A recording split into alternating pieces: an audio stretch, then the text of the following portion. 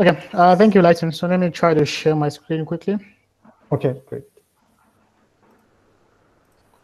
Can everyone see it?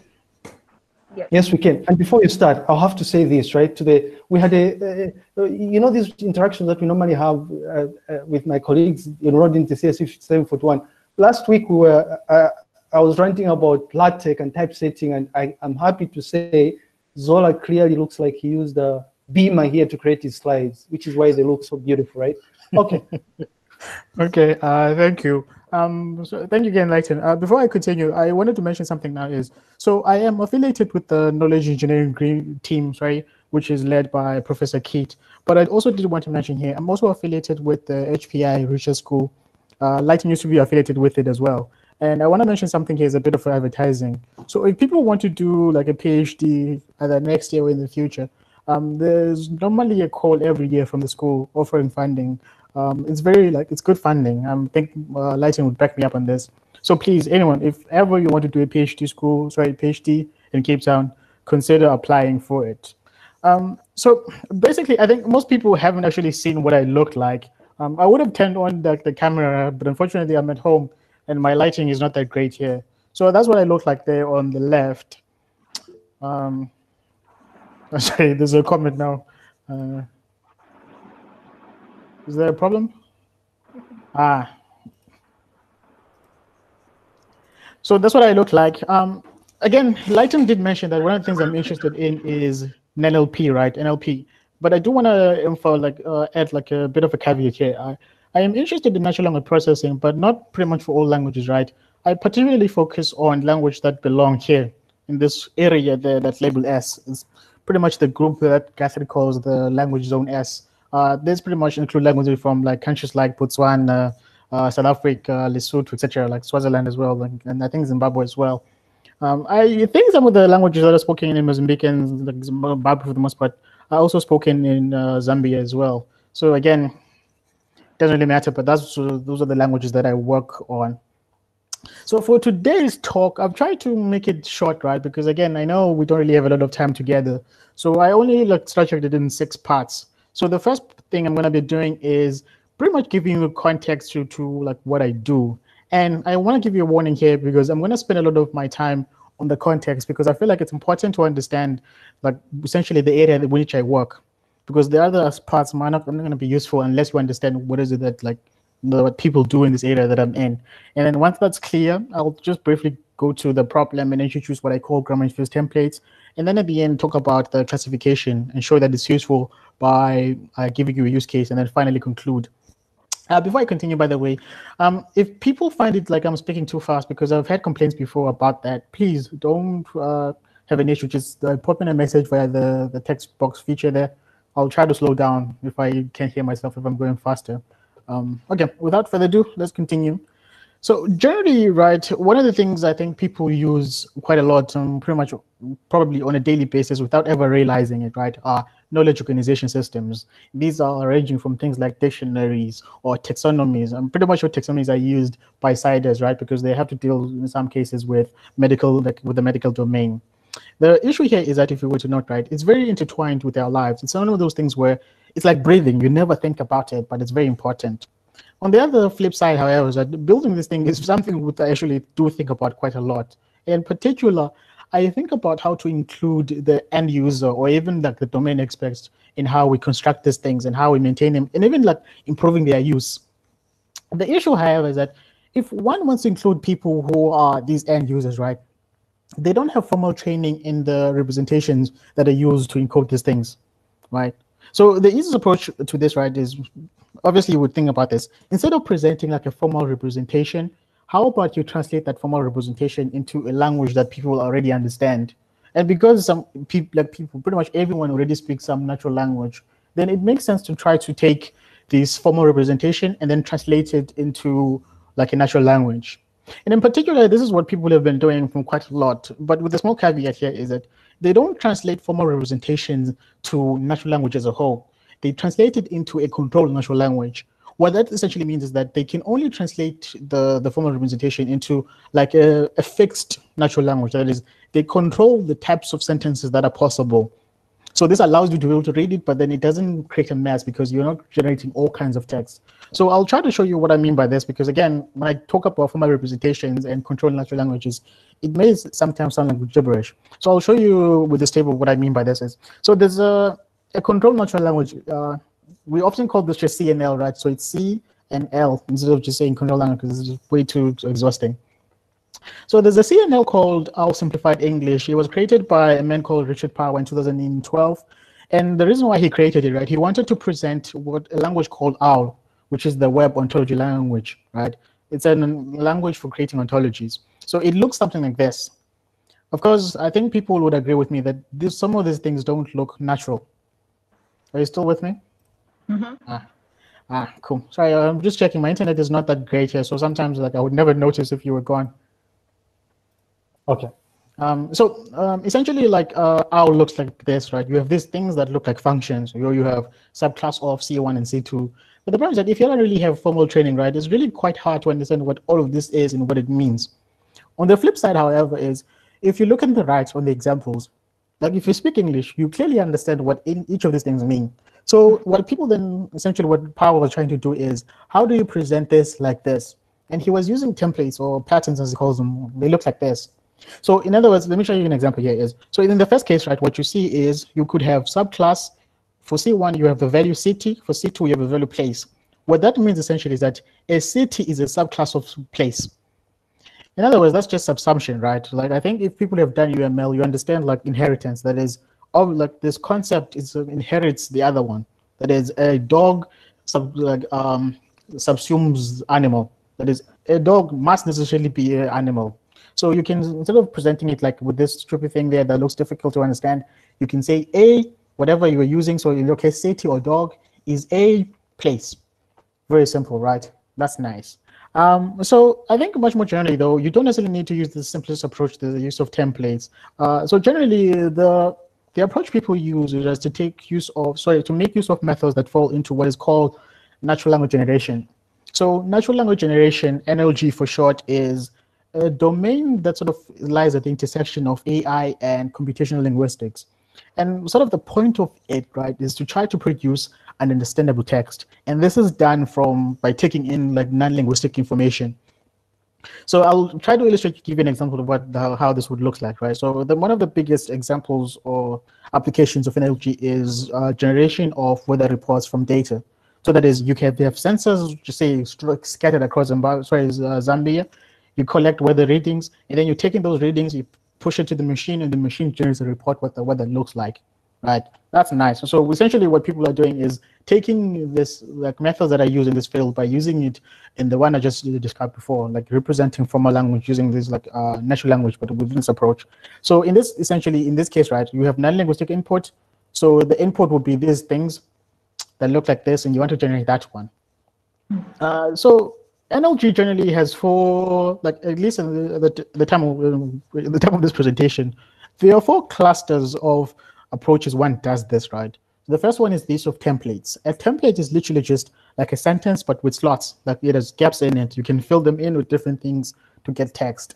The second one is the use of grammars. Like you literally build a computational grammar by hand where it's supposed to generate the entire sentence or like everything. So it's responsible for a various number of things. The other approach is to use statistical methods, or the most recent approach is what's called this cluster, this neural approaches. This is not that old, and this is credited, I suppose, it's very growing now because of the boom within deep learning. The machine learning people are taking over, introducing these new approaches that are exciting, right? But then they have their own issues. So what I'm going to do now is, before we even get to the problem, I want to talk to you about each of these things and what they look like and what their problems are. And then after we do that, I'll tell you what the best approach would be, and then get to the research program that mentions it in. Is that fine? Mm-hmm. Yeah. So the first one is templates, right? So a template is, like, if you remember the example before, is essentially something that looks like this. It looks like a sentence, but it has slots. So if we were to try to, for instance, verbalize agrovoc, which is like it doesn't really matter, to be honest with you, but just think of it. I'll try to explain this with an example. Don't forget what it is. So if you have the value maize, but then you have chicha or millipap, right?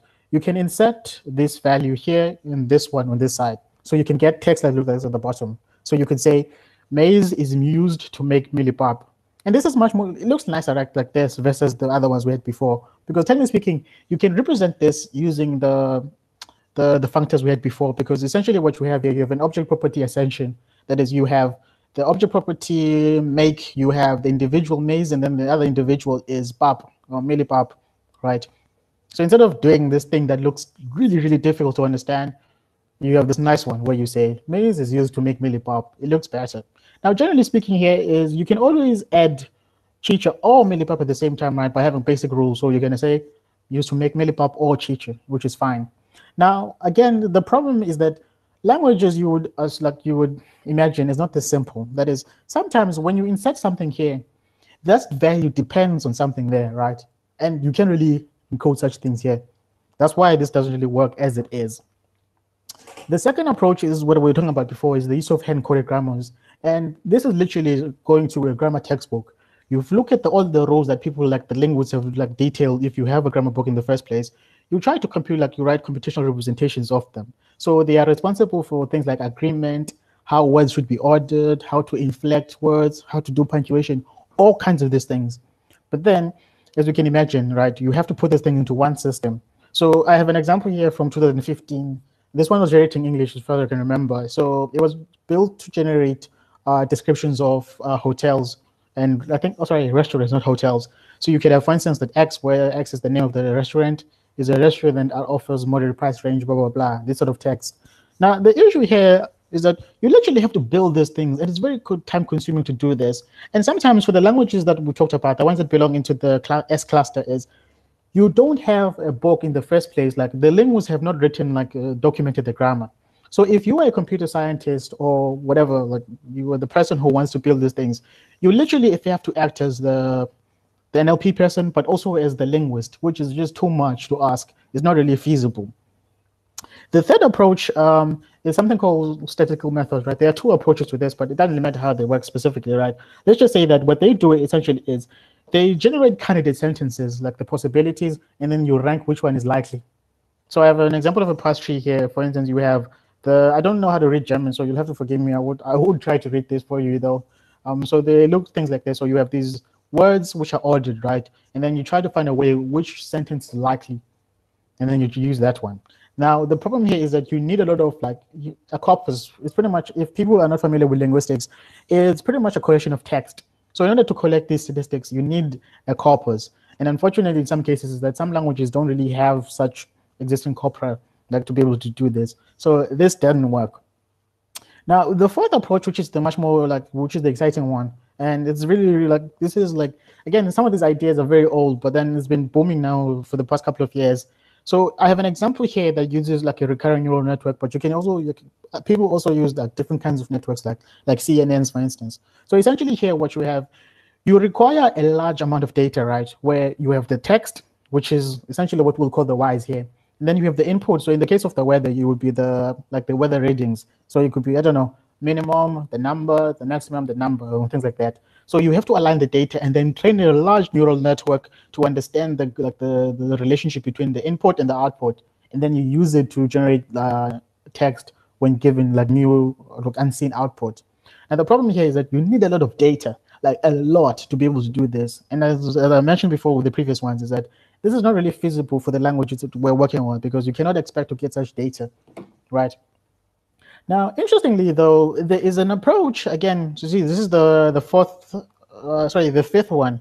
We didn't talk about it before, because this is an idea that people have not really been using before, but it's an idea that it's old. That is, in 2005, someone by the name of Van Dimter pointed out that is, some templates are not simply just, they don't look like this, where you have this linear sentence, right, with just slots.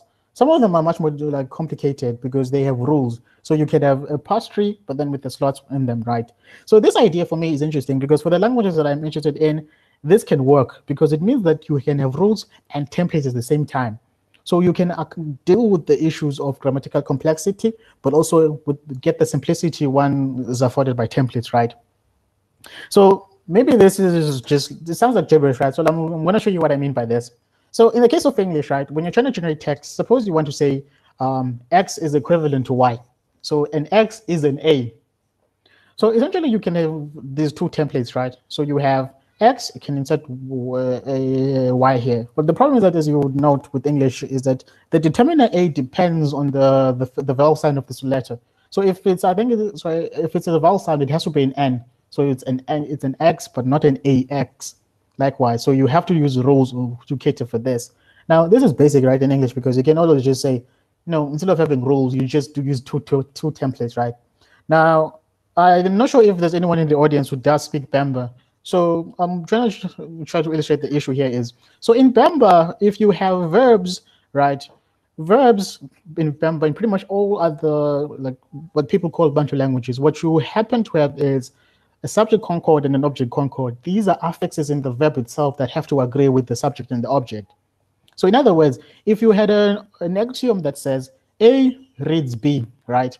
So you'd have to use this word. I will have to apologize here. I won't try to pronounce it because I'll probably butcher it, but you'll have to use this word, right, to say read. But the problem is that, like, depending on who does the reading, as in with the subject, this subject marker here has to be different. Does anyone speak Bamba? It turns out that most so the thing with the languages spoken in the country is that they're more or less like dialects, right? So I don't speak them, but I understand with the chair or Nyanja background that I have. But I can see some Bembas in the house. I'm sure they're there. Okay, hopefully, like, you see what I mean by this is that, like, it's very clear for what I mean. Like, this is the issue. But again, to illustrate what I mean here is, just to extend it further, is that if you look at isiZulu, right, which is the most widely spoken, like, language in South Africa, actually, I think, yeah, by first number of first language speakers, right? So the word loves. Suppose, for instance, we have concept A and concept B, and you want to say that in your ontology that A loves B. So when you verbalize that, you have to use the word uyathanda. But the problem is that the subject marker, again, is here, and it depends on the subject. Likewise, if the object is different and has a different noun class, you may have to use different marker for the object. And this very much, there's two issues here I've pointed out. They blow up very quickly for these languages because they have multiple noun classes, right? So which means that you need to have rules. You can't just get away with the same issue here, which is having different, like, two types of templates, because theoretically, right, in isiZulu, there are 17 noun classes, which means that the combination here is 17 times 17, theoretically, again, but then the semantics here, like, that limit that number. They might reduce the number quite greatly. So in other words, the idea that we want to use, the one approach that makes sense to all of this, is to combine rules with grammar as suggested by this person, right? In other words, if you look at a grammar as a set of operations, these Fs that take in words with their features and do something, and what they do doesn't really matter for now, but think of them as functions that take in the words and the features and then modify them. We can then simply just say that this idea we're talking about, this mapping, this addition of grammar and templates, is simply just what we call grammar-infused templates. That is, these are templates that also have some sets of operations with the grammar. Now, what the addition here means, again, I know I'm being a bit hand-wavy here. I never mentioned what the plus means. How exactly do you add these things? But we'll get to that because that's the core of the work, right? Is with the addition, the nature of the addition itself. So again, as I'm saying that what you want to do, right, is to add. But because I mentioned that the language that I'm interested in are less resourced, the nature in which you add becomes important. And what I mean by this is that, like, it's very important to have a modular design because you want the grammar rules to be detachable. That is, if you've designed grammar rules before for these languages, you don't want to keep redesigning them when you have to build new systems, right? You want to simply just take the case, say, oh, Dr. Perry there has already designed these rules, so I just want to take these ones, and then, like, if, say, for instance, I want to generate soccer summaries for Bamba, take those rules, add them to my soccer summary system. But then if someone else wants to build, like, a weather generation system for Bamba, there's no reason why they should also create stuff from scratch. Maybe they want to reuse stuff from some of the soccer summary generation system, right? And this might seem as if it's hypothetical, but I'll show you an example where this sort of approach has been used. In 2018, Gilbert and Keith had built a system that was generating language learning exercises. So this is like, it's similar to those language learning exercises you get from a textbook, but except that these are not limited, right? You have a large number of them because they're computational in nature. So they did this in a year. And the only reason this was possible, right, this building of this thing with just 1 year, is because they were using rules that were built for an isiZulu verbalizer from the previous year.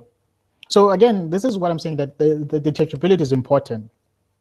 Now, within that context, then, I want to specify what the main problem that I have. The main problem is that while there are systems that pair templates in grammar, there has never been a person who actually assesses and categorizes in a systematic manner the nature of those two relationships between those templates. Because if we were to know those two things as to how the templates and the grammars are paired, this might give us some insight as to how to build multilingual systems in the future, right? Again, I wouldn't mention there is that was clear from this example I gave you the beauty of all of this, right? So given this problem, right, what I have done is to create a model that is centered around two things, that from two foundational kinds of relationships that I'm interested in. The first one is detachability. Detachability speaks to the idea we just talked about, this idea of being able to have rules that are reusable. The second one is this idea of scaffolding. That is, sometimes you want to have templates, right? But then you want to add rules that are specific to that to those templates, that you cannot guarantee that those rules themselves are somehow general for the language, right?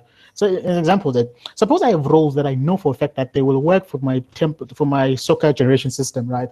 But I'm not sure if those rules are general enough to be able to be applicable to every instance of the language. Then it makes sense for those rules to exist within the template, right?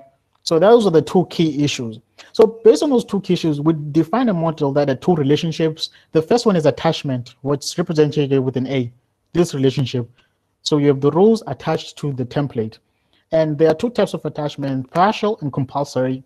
And the second relationship is embedding. It's denoted by the E here in this enclosing thing within this visualization of this model, right? So again, it may not be clear what I mean by partial and compulsory, but I'll get to that as to explain exactly what that means and why you even need such a distinction between the first place. So what we've talked about, right, is that we have a grammar, which is simply just a set of operations, F, that do stuff to words and their features, and then return new words, well, potentially new words and new features. We also said that the grammar templates are simply just templates plus the subset of, sorry, that's supposed to be a G, not an A. So it's a subset of grammar. Now, the two relationships, then, to be much more specific, what I mean here is attachment is the relationship that exists between templates and the subset of grammar rules that exists between those two things. If and only if the destruction of the templates, it does not result in the destruction of these rules that we have in O. That is, I can have templates and the rules, but if I destroy the templates, the rules still exist. That's attachment. That is, there's no existential dependence between those two things. Now, we want to be able to have two types of that attachment, right? The first one is a compulsory attachment and the partial. This just means that compulsory just means that rules are attached to every single, in a collection of templates, the rules are attached to all of them. When partial just means that only a subset have attached rules rather, right? And then with respect to what I mean by embedding simply just means that if I have a template and the grammar rule that are related to each other, we say that there's an embedding relationship between the two if the destruction of the templates always and must necessarily always destroy the grammar rule as well, right? So again, coming back to what I mean, this is essentially like, I'm being much more specific, but what I mean by this model here. Now, the reason why this is useful, right, perhaps this is nice, because again, I can talk about what these relationships all day, but the reason why they are nice and perhaps they are useful is because once we have them, we can think about the families of systems that supports various relationships. That is, we can have rules that support only compulsory attachment.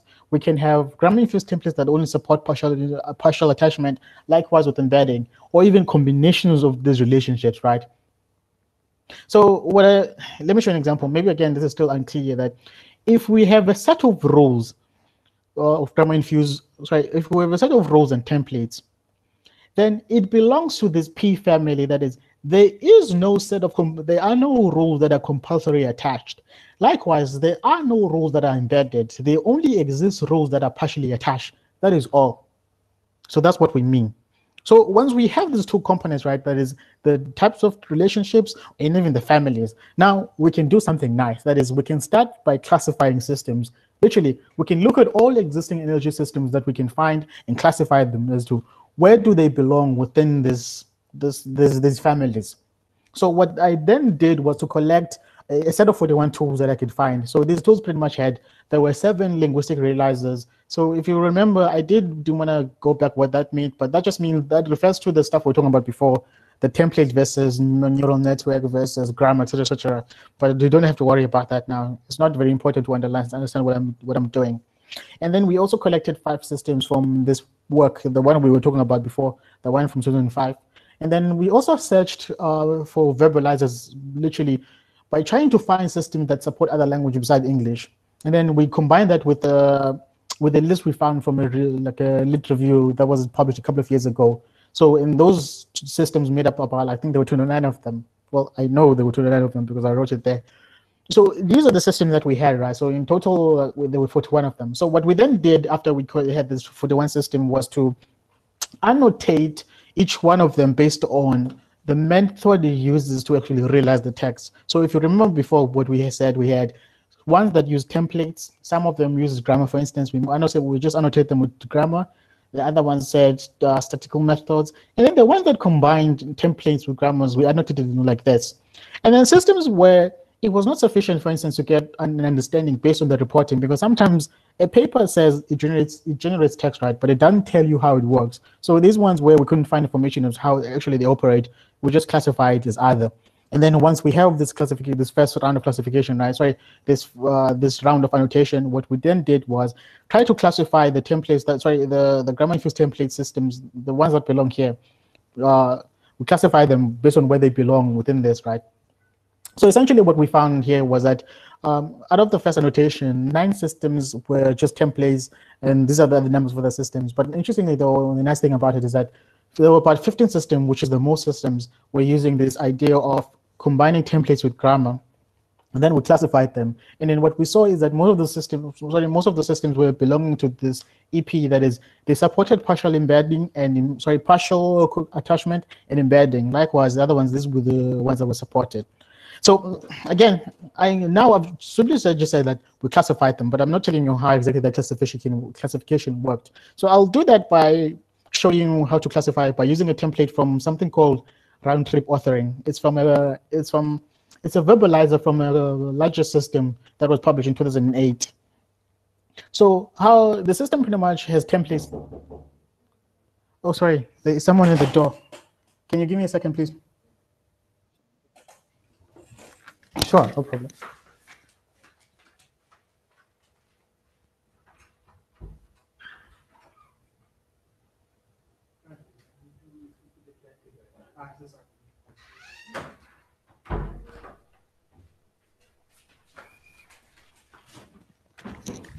Oh, sorry about that. I'm back. That's fine. This is one of those problems when you have to work from home. Like there's nothing you can do to avoid this situation. But anyways, so templates in the system we're talking about they look like this, like they pretty much XML, right? They look something like this. They have 3 parts to it. The first one is the in component, which you see here. It's pretty much an RDF triple specifying what the input is supposed to look like, right? And the second part is the output, which is this one, out. And then the third is the ignore if. Ignore if is here, but it's empty here. What ignore if says is simply that you ignore input that matches this under certain circumstances, right? That's it. But then let's just turn our attention to the out component here. The out component has 2 things. The first one is the singular form and the plural form. So essentially what it does is it embeds rules for the singular and the plural. That is, this is what's embedded. These are the linguistic rules that are embedded. Likewise, it also attaches rules from something called simple NLG. You can't really see here because you'll have to read the paper as to like why I'm saying this, but it's not really shown here. Is that some of those templates must use simple NLG for various things. So what we see here is that there is embedding and P. That is, it belongs to the EP family, right? So again, we've talked about these things, but the question I suppose was pretty much in anyone's mind is, why is this useful? Like if you have this classification, where do you use it? So I'll show you an example here with isiZulu.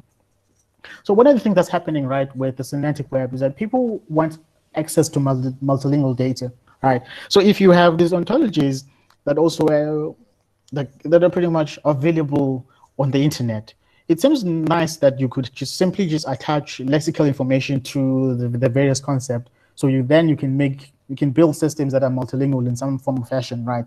Now, the problem I have is that if you wanted to support isiZulu within this multilingual semantic web, right, and especially to improve access, the issue is that we already know that RDFS, I think some people may know about this, but RDFS is something called a label and a comment. Like those are two properties. The problem I have is that they don't really work because it has to do with what we're talking about. The thing I was illustrating with Bemba as well, the fact that there's agreement. And there was a model called Lemon, right? It was built to be sort of used on top of RDFS, sort of. Again, I'm hand waving here, but be careful, just stay with me, please. So it was built to offer multilingual support right on top of ontology. So you're supposed to remove, not to have to embed the lexicon on the ontology itself. You simply have lexicon entries elsewhere, but you point them to the ontology. However, a couple of years ago, one of my colleagues who's in the lab did show that Lemon also does not work, and this was in 2014, right? So the one thing people have been doing, though, that's interesting, is that a couple of years ago, which is 2 years already now, someone created what is called the Bantu language model, right? And they created to support another South African language called isiXhosa. It's the second most spoken language here by first language speakers as well, and it's somewhat related to isiZulu as well. Now, in this case, right, suppose you want to say this language model was created for isiXhosa, so it is likely to be suitable for isiZulu, but you don't know that. So what you need to be able to do is you need to present this model to an expert, but in manner in which they can understand. That is, you want to not present them with the thing, because this was formalized in OWL. And aspects like a linguist may not know OWL, right? They don't have any formal training in that. So it makes sense to present this in isiZulu if that's the language that they speak. Which then means that, firstly, you need to be able to select the appropriate template language to use, right, or tool. That's where the classification scheme comes in. That is, given the scheme and the classification, which of those classified approaches used for generation can you use? So essentially, there are two options, right? So in the first case, if you don't really care about the reusability of the grammar itself, and you can do with just a few templates, then essentially what that means is that any tool pretty much that belongs to these families, the one that I mentioned here, that can embed templates pretty much may be suitable, right? Likewise, and a different option now is if you really care about the reusability of the rules, and then the rules for noun pluralization and even the ones for the conjugate verbs that were developed a couple of years ago in 2017 would be sufficient. Then it means that all the rules, or perhaps all the template types that belong to these families are appropriate. Now, on a practical sense, however, is if you were to even to look at the paper itself, I'll share a link as well. I think Lighton probably will share it on the page. If you look at that paper, you'll see, however, that there's only one type of grammar-infused templates that actually belongs, that supports isiZulu. That is, it's something called patterns that was developed by Kate in 2017, and it belongs with the EP family. So it means that both cases, technically speaking, are supported because you have the EP here and the EP here. Now, I do want to mention here is that while both of them can be supported, both of these needs can be supported, there's limited support for this one, right? Because that thing can only can only embed morphological rules. That is, if you want to embed other types of rules, you can't. So in conclusion, what I've shown essentially here is I've developed a model, right, of this pairing of grammar-infused templates, of pairing templates with grammars. And then I've categorized all the existing systems and show you which of the relationships that they support. And then I've shown you, and this pretty much shows us that most systems by any stretch, that they support this idea of having detachable rules. That is, they may be suitable, some of them, for if at least you use this notion of teachability as a criteria for less resource languages. And hopefully all of that made sense. We can move on to questions because I think I'm out of time by 1 minute.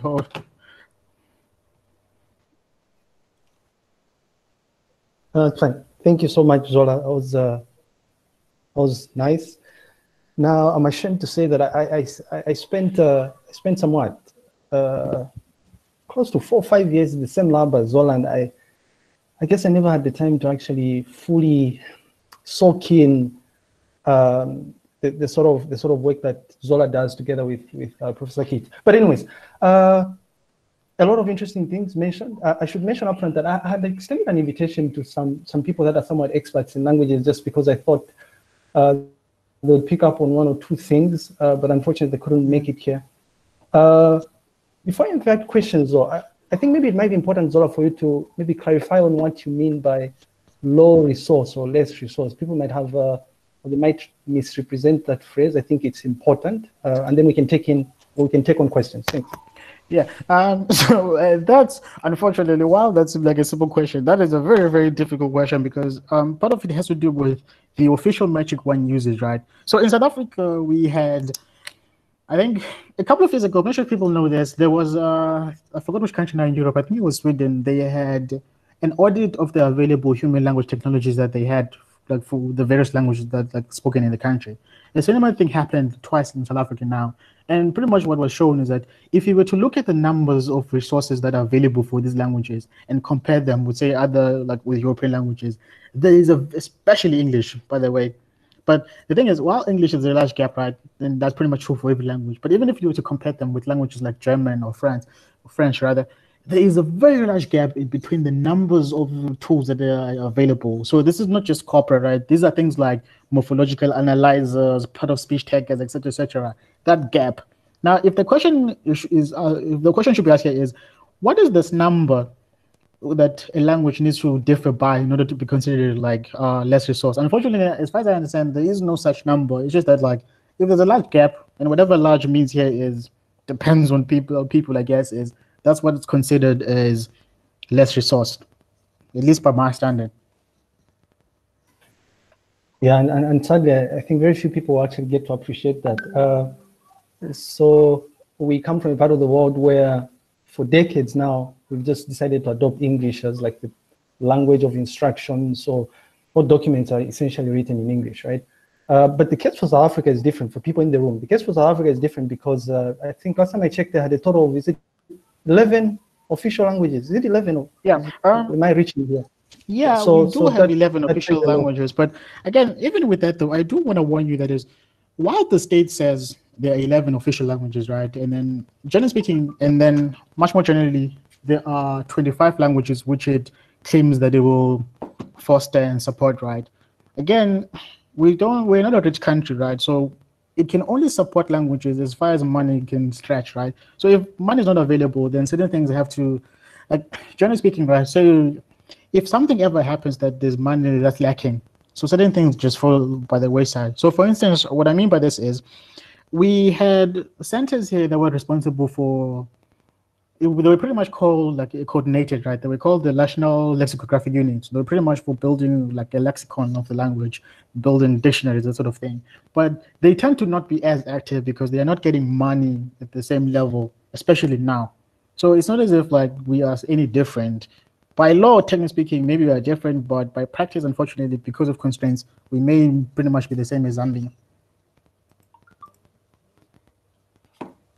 Hello? All right. Questions, people? Zola is available for questions. Yeah, and don't be scared. Ask anything. I think we have extremely smart people in the room here, so I don't think they'll be scared. But are there any questions?